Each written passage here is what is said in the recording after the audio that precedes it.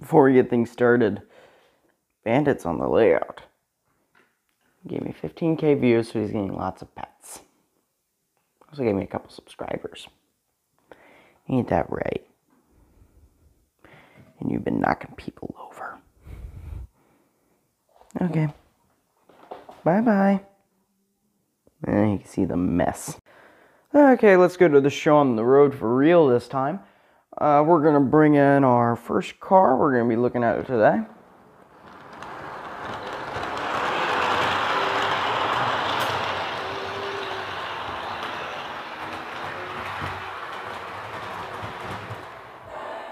Okay, what we got here is our Southern Railway boxcar with graffiti and some form of weathering. I believe it's on the other side. But we have our boxcar here. Just got this in the mail today. We have a separately applied brake wheel here on the boxcar itself. The ladders are not separately applied, but nicely molded, and they have painted them black. I believe that's nice. I believe Lionel should take a note from that. If you have molded in detail, at least mark it out. It looks better.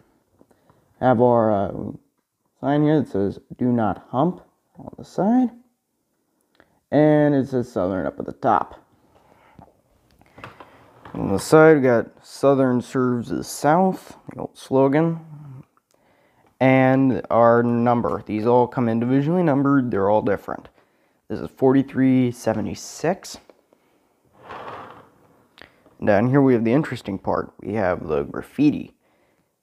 We have just some random drawings. Nothing obscene if you're worried about that. It says Southern gives a green light to innovation. Flip it on the other side.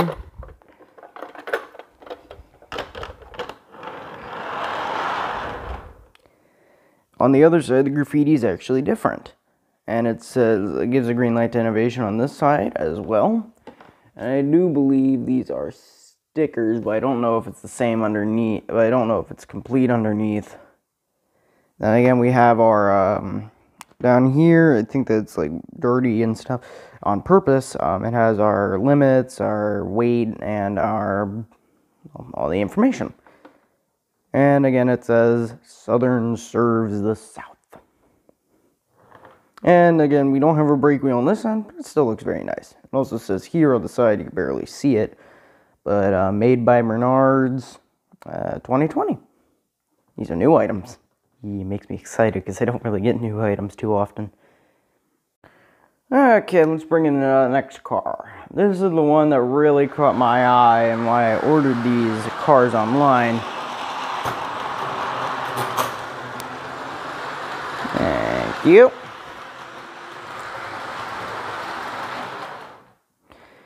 Okay, what we have here is the brand new. This is really new. It just came on the site and I ordered it. This is the brand new Mernard's Lifesavers tank car. It is one of the new ones. I think it's a unibody tank car. It's one of the brand new ones. This is the first run of these cars that they've done. This thing is loaded with details. I don't know if it's a rip of something or an MTH or a Lionel product, but it's very nice. On this car, I actually get something to point it out. We have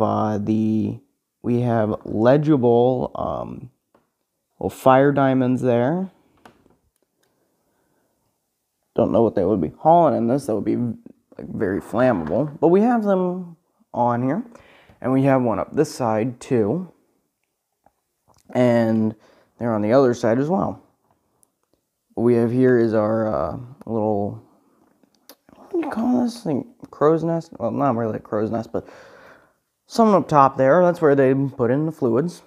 And you got your ladder coming down the side here. It's very nice. And you have your, I guess this would just be rigging of some kind to stabilize the tank car on the bottom here. Very nice. And it's all silver. The trucks are silver. Everything that is metal, except for the couplers on this car, silver. You got some metallics on the end, along with the Lifesavers logos. on each end. And this again is there's none of these alike. There's the number down here, and mine is 6839. I'll flip this around.